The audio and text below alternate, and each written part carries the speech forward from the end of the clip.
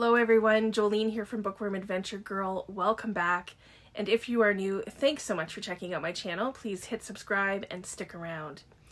Today I am going to be talking about my overall impressions of Canada Reads this year, and I'm going to share my top 10 shortlisted Canada Reads books that I've read.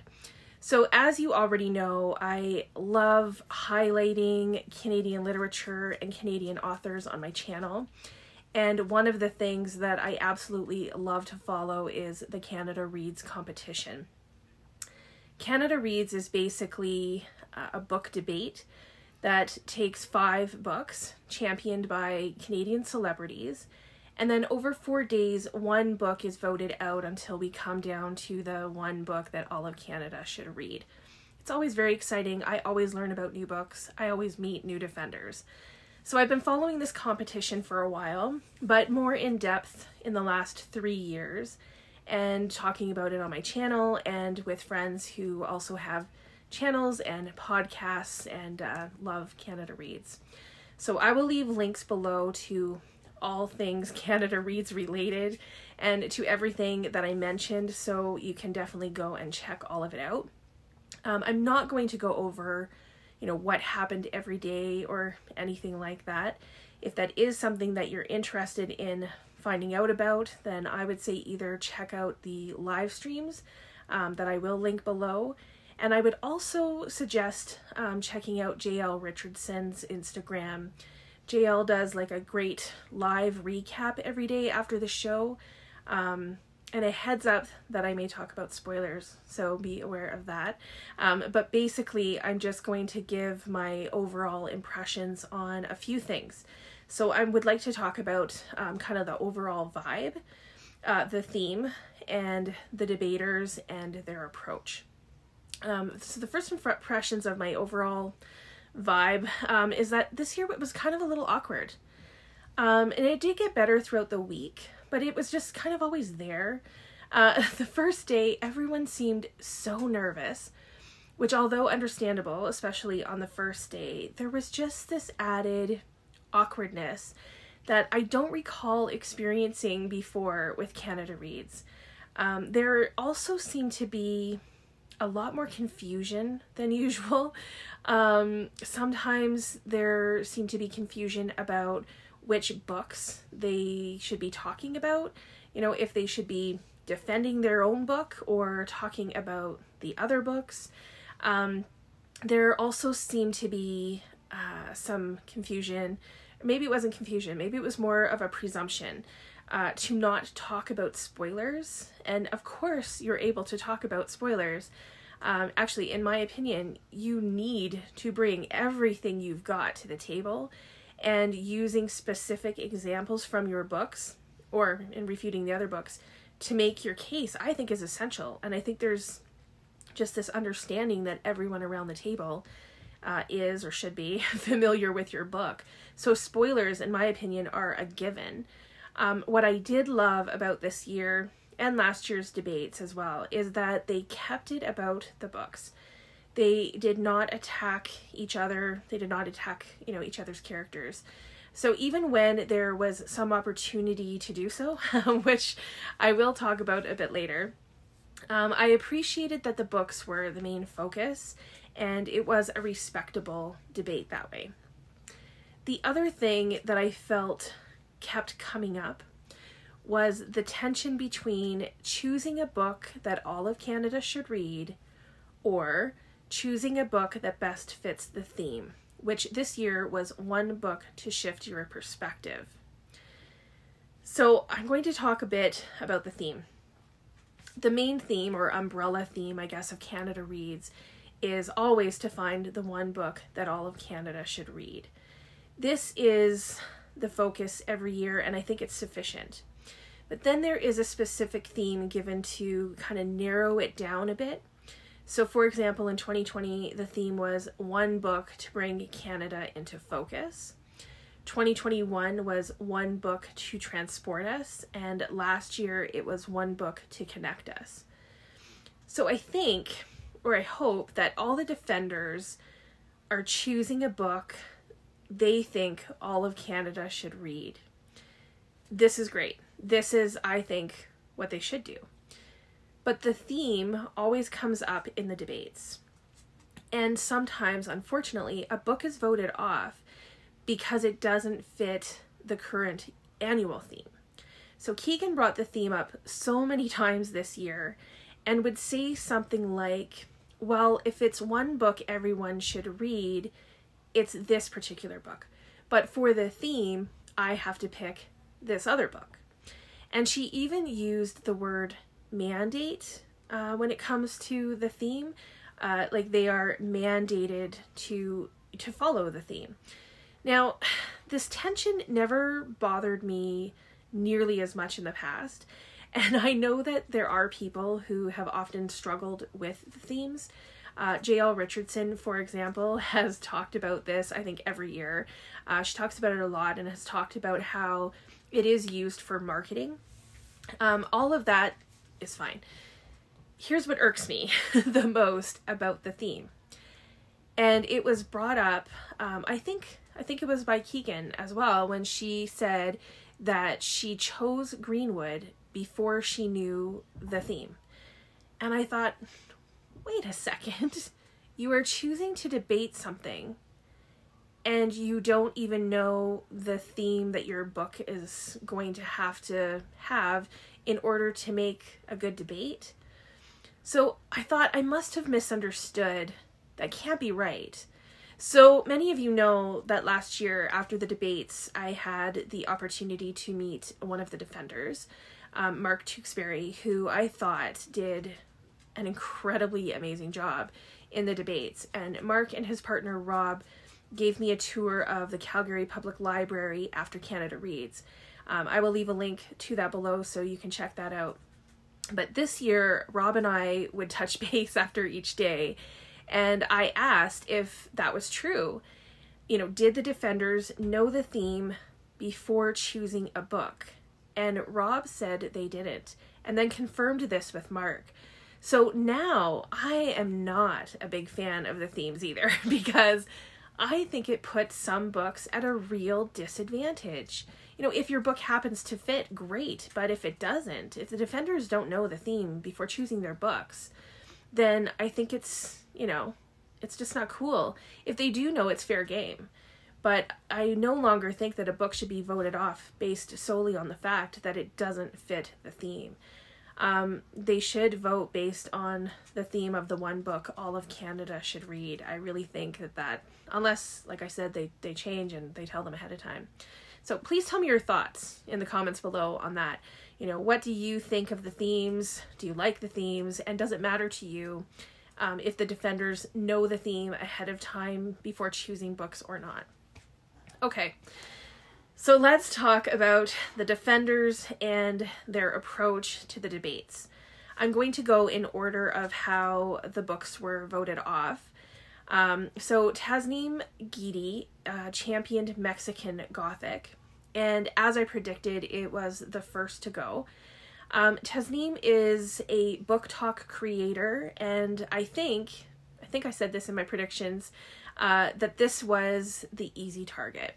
I think it was an easy target with regard to the book itself, but I also think that she was the weakest debater the first day. So when I did a wrap-up with my friends at Canada Reads American Style, I will link them below, and they have other ones coming out later on, so be sure to keep checking back with them.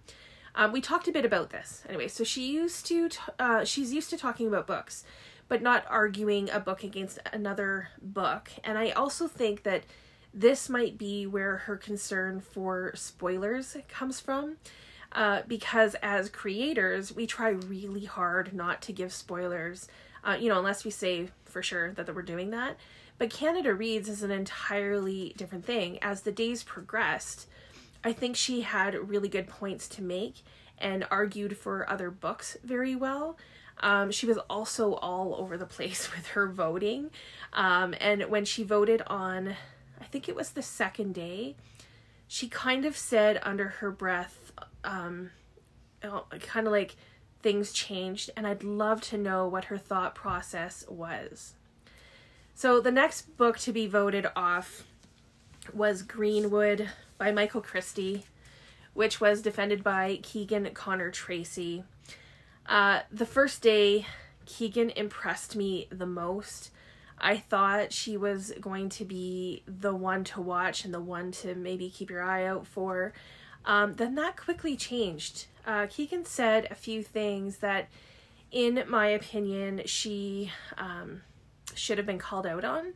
So Gurdeep did very kindly put forward an argument the one day, and he did this, you know, without attacking her, and he used examples from his book. And I don't think that Keegan should have been attacked, obviously, but I do think that the other debaters had every right to call her out on some comments that she made that were very privileged, and I'm going to even go as far as to say ignorant. I'm not going to say too much more about it because it has been, you know, talked about on social media. The author of Hotline, Dimittri Nasrallah, even responded to it or made comment on it on his Instagram. So you can check all of that out in other places. J.L. Richardson talked about this as well and talked about it way better than I ever could.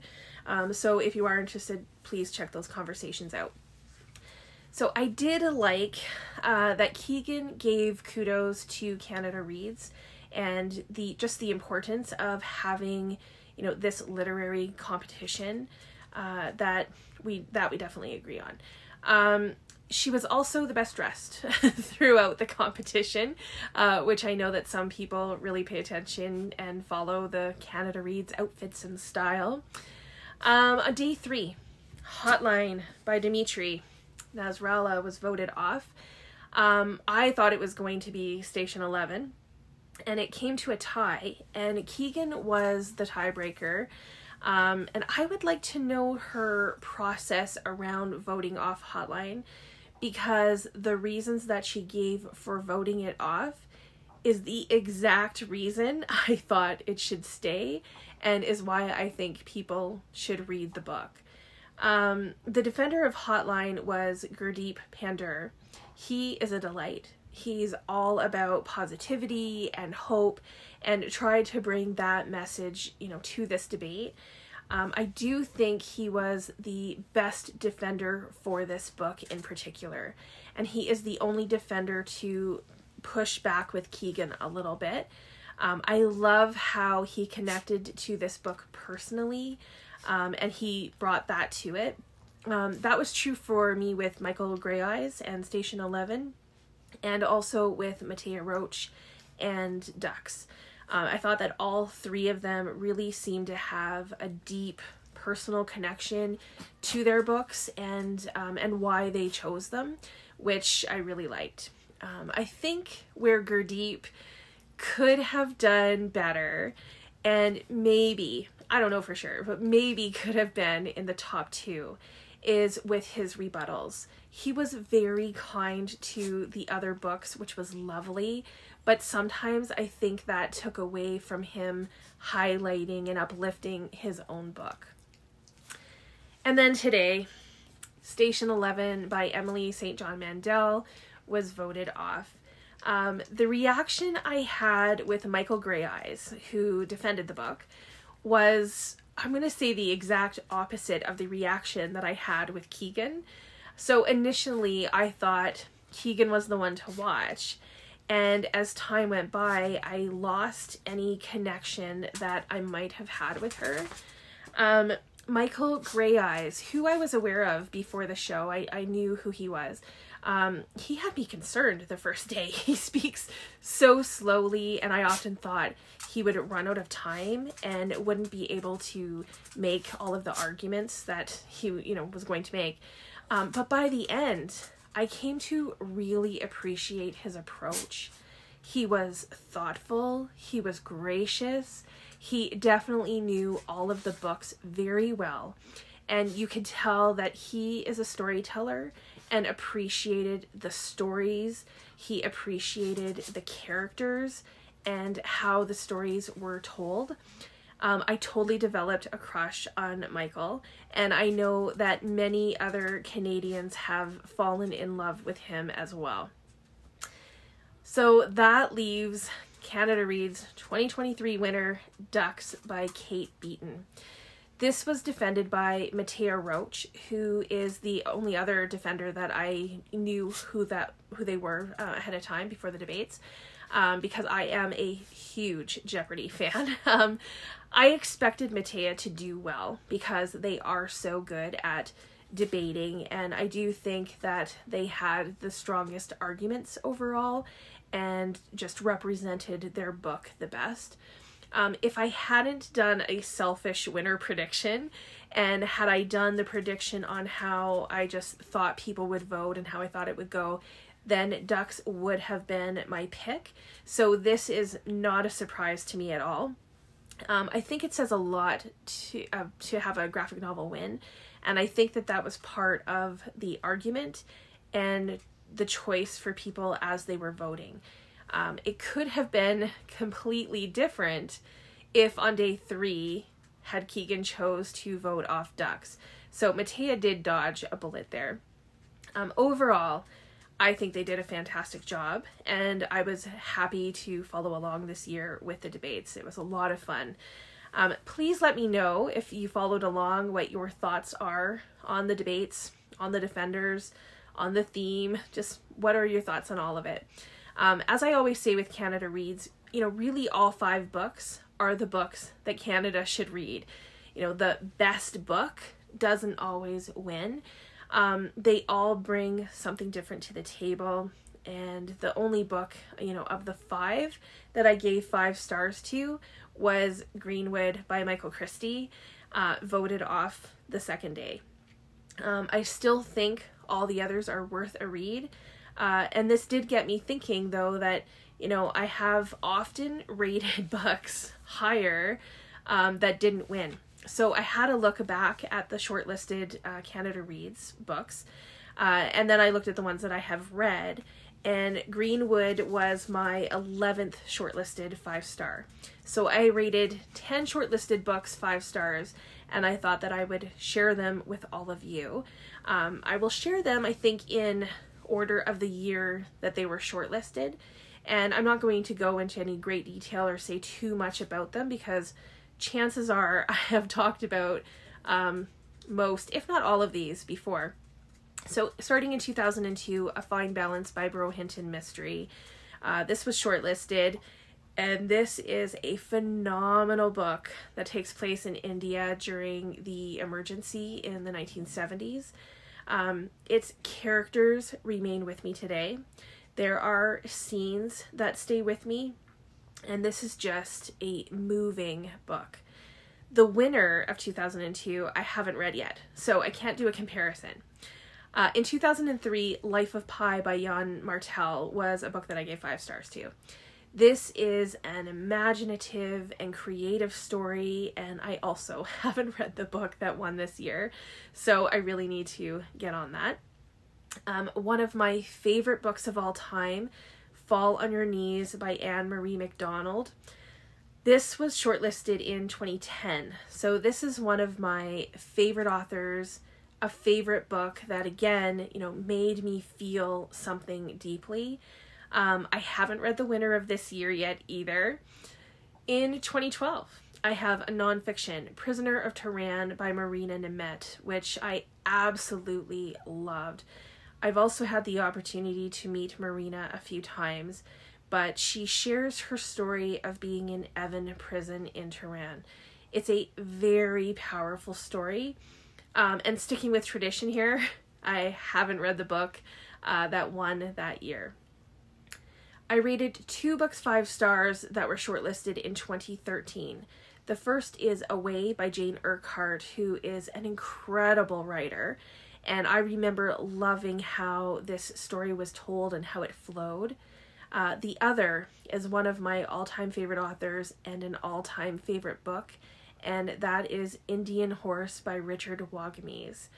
I wasn't watching the debates back then, but I imagine that I would have been gutted when this was voted off. That being said, I haven't read the book that won that year, but I do have it waiting on my shelf. So we're moving along here. In 2017, I rated The Break by Katherena Vermette 5 stars, and I easily enjoyed this more than the winner that year, which was 15 Dogs by Andre Alexis. I liked that one, just not as much. In 2018, I gave 5 stars to The Marrow, Thieves by Cherie Dimaline, which I really enjoyed. And I gave the winner, which was Forgiveness by Mark Sakamoto, I think 4 stars. And I did really enjoy both. And I can understand why Forgiveness would maybe take the win on this one. Now we go to 2020, when I gave From the Ashes by Jesse Thistle 5 stars. This is a memoir about Jesse's life and his experience of being homeless and Métis. It's an excellent memoir, and it was up against another memoir, We Have Always Been Here by Samra Habib. This memoir tells the story of the author's experience of being a queer Muslim immigrant to Canada. And I gave both 5 stars. So I think that Samra's book was a story that has never really been told before, which is maybe the thing that set it a little bit apart from Jesse's story, which, you know, is also important. But I think Samra brought a new perspective and voice that we hadn't heard. Last but not least is Scarborough by Catherine Hernandez, which was shortlisted in 2022. I gave this 5 stars because I loved the structure, I loved the characters, and I loved the message of the story. The winner last year was 5 Little Indians by Michelle Good. You know, I've talked about it many, many times, and I also gave that book 5 stars and understood why it won. Specifically last year, it was very timely to have a book like that on Canada Reads at the time that it did. And I think that both books do exactly what they set out to do. So from this, I've learned that I still have a lot of Canada Reads reading to catch up on. But it is also just a reminder that all of the books are worth checking out and will give a more balanced experience of Canada and what Canada Reads is really all about. So those are my top 10 or 11, if I include Greenwood, shortlisted Canada Reads books. Please let me know if you have any favorite Canada Reads books, either from this year or any year, that haven't been winners. Which ones do you want to highlight? Were there any books you were hoping to win but didn't? And be sure to let me know your overall impressions and thoughts about this year's Canada Reads. I look forward to chatting with you in the comments. As always, thanks for watching. I hope you enjoy the rest of your day, and don't forget to make every day an adventure.